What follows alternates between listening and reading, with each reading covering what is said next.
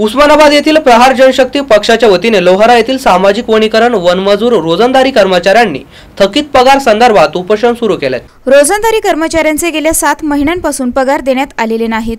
यामुळे मजुरांची परिस्थिती अत्यंत हालाकीची झाली असून अधिकाऱ्यास सांगूनही अधिकारी पगार करत नाहीत। यामुळे पगार तात्काळ करण्यात यावी यासाठी पक्षाच्या वतीने निवेदन देण्यात आलं होतं। मात्र याची दखल न घेतल्याने कर्मचारी उपोषणास बसले आहे। यामध्ये विनोद राठोड, शरद पवार, बाळू राठोड, सुनील पवार, शेख सरताज, अखिल शेख यांच्यासह अनेक कर्मचाऱ्यांचा समावेश आहे। उस्मानाबादहून संतोष शिंदे, MCN न्यूज, उस्मानाबाद।